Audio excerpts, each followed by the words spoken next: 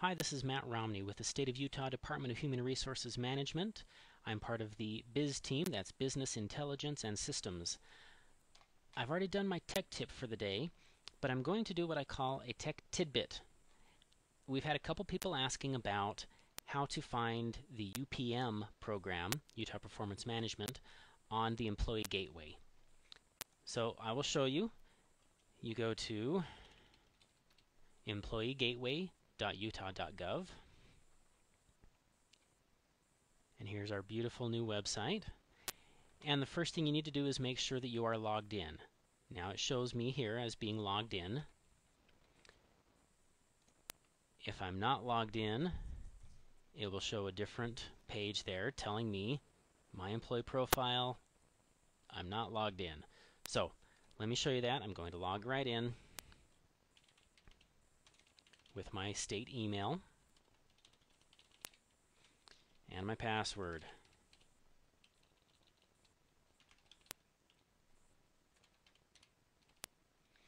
And then if you've forgotten your password, you can click that Forgot Password link and it'll give you the ability to reset that. So now that I'm logged in, I see this information again. And there's 3 different ways to find the UPM system. I'll show you each of them. Hardest one, of course, first is the Employment tab, down to Current Employee Resources. Scroll down a little further, and Utah Performance Management System. Click on that, and it will take you to the page that explains what this is, and the link here will take you into the UPM system. Now let's go back to the main page here by clicking on the title there. The next way is here. Not sure where to go? Try searching here. Just type in UPM, hit enter, and Utah Performance Management System. This is the system. You click on that link, it's going to take you right into the program.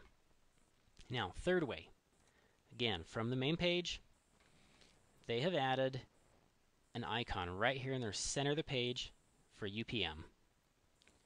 Click on that, and it will take you, because you've already logged in, straight into the UPM, Utah Performance Management System, and you can now look at your plans and evaluations and everything you do in here. Please let me know if you have any other questions. I hope this helps. Have a very good weekend. Thank you very much.